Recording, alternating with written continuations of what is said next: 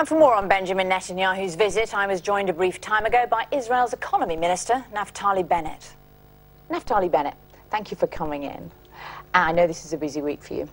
President Obama's National Security Advisor has said that Prime Minister Netanyahu's address to Congress tomorrow is going to be destructive to the ties between the US and Israel. Why would you risk that?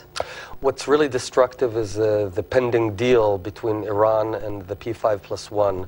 This deal, when I saw the details, I was astonished. We're talking about an unmitigated disaster.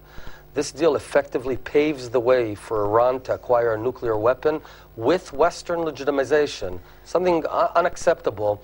And while we value our relationship with the United States of America, we have no better friend in the world. We have to do everything in our ability to prevent this. Yet, the United States ambassador to the UN, Samantha Power, said today the US will not allow Iran to acquire a nuclear weapon, period. Don't you believe her? Well, what matters is deeds. And in fact, the details as they're arising, suddenly Iran is allowed to enrich uranium. Why? You know, Mexico, Canada, Spain, Sweden, and Switzerland all have nuclear civilian power. They don't enrich uranium. There have been 6 consecutive Security Council resolutions that forbid Iran. But you've said yourself that the US is your staunch ally. You've acknowledged that. Why do you think your ally would let you down? I mean, the US Secretary of State said today, Israel's security is at the forefront of all of our minds. Yeah, well, of course, it's our big ally, but also good friends sometimes have disagreements. By the way, not on the objective, but on the means. I think there's too much naivete regarding the thought that Iran will actually not break out with a nuclear weapon. These guys want a bomb.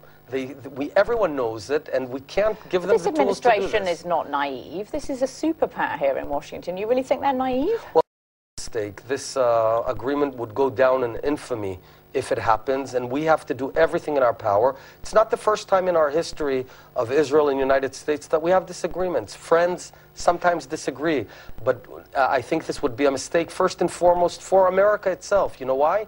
Because Iran is developing intercontinental missiles. They don't need that for Riyadh or for Tel Aviv. They need it for New York and London. And Iran wants to have that capability. Why would we let them do that? Well, your critics within Israel, many of them former security chiefs, say that in being this vocal in your opposition, you're actually going to drive America towards a deal with Iran. Are you not worried about that? No, I disagree, because we tried the quiet route for a long time. Unfortunately, we're seeing that the P5+1 and Iran are getting very close to nailing down a deal that would allow 6,500 centrifuges, would allow a definitive path to a bomb within a reasonable time frame. We have to stop this. You know, we have a Jewish state. We have one Jewish state, perhaps in the most dangerous place in the world. If Iran goes nuclear, Egypt will go nuclear, Turkey will go nuclear, the whole region will become hell.